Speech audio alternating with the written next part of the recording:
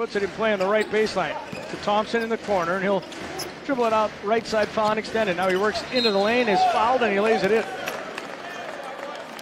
Try to cap the three-point play. Thompson, a set. Mathiang didn't have positions. You could have also called a foul on him. Just let him play, and it resulted in just a natural result. And at the other end, here's Mathiang putting it in, as I believe Tommy Williams is going to pick up this foul. So 13 to shoot as Marcus Page inbounds a lob to Sam Thompson, and he puts it in and is fouled. Up glass, rebound tracked down by Sam Thompson of Greensboro. Across the timeline he goes, now to the foul line, down the lane, he puts in a left-hand layup. The third quarter, 86-83, BayHawks lead it. Here's Williams down the lane. They kick it out to the left slot. Petrasic for three, hits it. Up to the right, takes an 18-footer, no good. Barber with the rebound, flying across midcourt, passes ahead to Thompson, who lays it in and is fouled. He gets it left side to TJ Williams.